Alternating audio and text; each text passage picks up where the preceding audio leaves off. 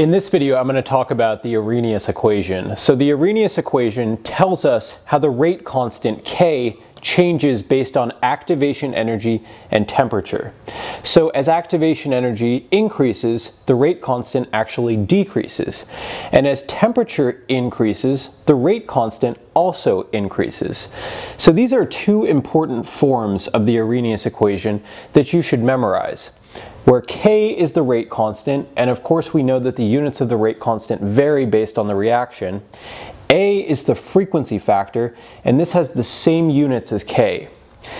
E sub A, or EA, is the activation energy, and usually this is in kilojoules per mole. R is the gas constant, and you can represent that as 0.008314 kilojoules per mole times Kelvin. Finally, T is the temperature, and that is in units Kelvin. Okay, so I've got a problem down here in this box. It says for a given reaction, K is 3.27 times 10 to the negative 9 at 465 Kelvin.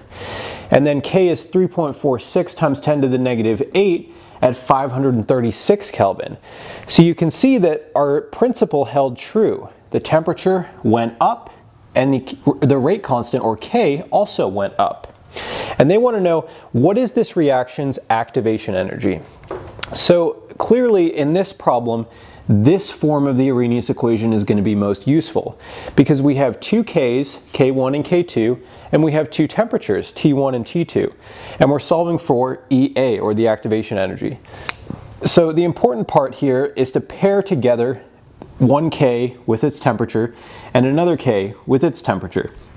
So I called K1 the 3.27 times 10 to the negative 9, and then it's vital that T1 is the temperature where that K was present. K2 is going to be my other K, 3.46 times 10 to the negative 8, and I have to pair the right temperature with that, so T2 is 536 Kelvin. And in this case, we were given the temperature in Kelvin, but sometimes they'll give you this temperature in Celsius or Fahrenheit, and you have to make sure you convert it to Kelvin. So again, we're solving for the activation energy, and we're going to use this form of the Arrhenius equation. So I went ahead and plugged everything in. So my K1 was 3.27 times 10 to the negative 9 over K2, which was 3.46 times 10 to the negative 8, equals the activation energy over the gas constant times 1 over T2 minus 1 over T1. And again, it is very important that you keep K1 here, T1 here, K2 is here, and T2 is here. Always match those up correctly, otherwise you get the answer wrong. So this is essentially just an algebra problem from here. I went ahead and solved for what's in this parentheses right here. I went ahead and solved for this natural log over here. And once you do a little more rearrangement, you'll find that the activation energy for this reaction at these two trials turned out to be 68.85 kilojoules per mole. Okay, there's one other important form of the Arrhenius equation that you should know, and I've got it right here. It's the natural log of the rate constant equal to negative activation energy over the gas constant plus 1 over temperature plus the natural log of the frequency factor. And if you look closely, it's in the same form as y equals m times x plus b, y equals mx plus b, where y is the natural log of the rate constant, m, the slope, is negative activation energy over the gas constant, x is 1 over temperature, and b is the natural log of the frequency factor.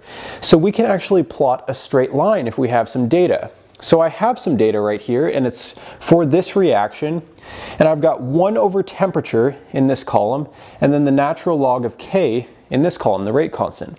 So what I have is y and x. So I can plot these points, xy, xy, xy, xy. And I did that on this graph here. It's a very crude graph. I don't have precise points, but you can see that on the y-axis, I've got natural log of the rate constant. On the x-axis, I've got the inverse of temperature, or 1 over temperature. And you can see here, m, the slope, is always going to be negative activation energy over r.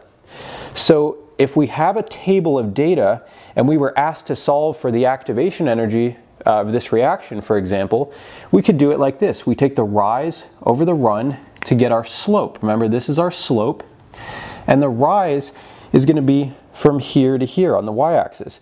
So on the y-axis we had natural log of k, so it's going to be this minus this, our last value minus our first value to get our total rise. So that was what is in the numerator.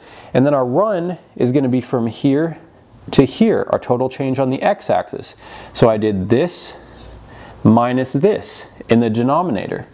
I ended up with a number here, negative 34,194.9, and I knew that was equal to my slope term, negative EA over R. So what I did then was just simply solve for EA. I multiplied both sides by R and then by -1, and I found EA to be 284.3 kilojoules per mole. I really hope this video helped you guys out. If it did, please hit that thumbs up button, and I'll see you in the next one.